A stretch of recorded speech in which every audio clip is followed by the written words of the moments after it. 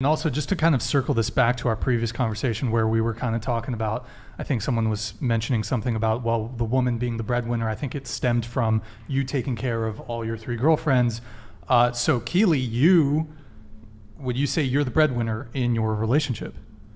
Definitely, yeah. But my boyfriend does make money too. Like, he sells pedals and guitars, and so we both make money. But obviously, like, I make a lot more just because my industry, and he's not in that industry. So right. And just to recap, you're engaged. Yeah. You've been seeing your boyfriend for 5 years. Yeah. But you're a stripper. Yep. And you do OnlyFans.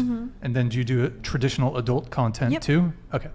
And so because of your work in the adult industry, you are the breadwinner in your relationship. Yes. And that's correct. And you're fine with it. I'm okay with that. Yeah. Okay. For how long?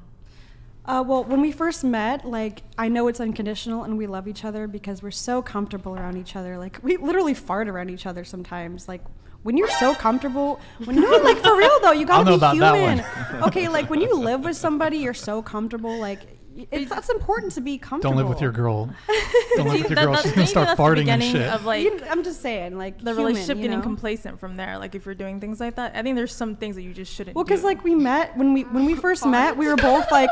So, like, when we first met, we were both doing, like, retail. He was a lifeguard. I was working at, like, waitressing and grocery stores and all that. So, like, when we both met, we were, like, dead broke. And we knew, like, our situations when we first met. Like, I would have, like, when I first met him, I was never, like, I was very goody-goody, very shy. And I never thought I would be doing the work that I'm doing today. But I'm glad I did because, shit, when COVID happened, I was like, what am I going to do? Everyone's losing their jobs. And so that's actually how I got into the adult entertainment, because, like, someone actually reached out to me online on Instagram and they're like, hey, do you want to do porn? At first I was like, no.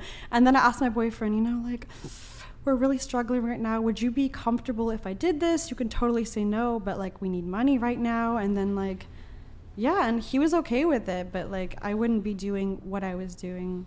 I don't, so. Sure.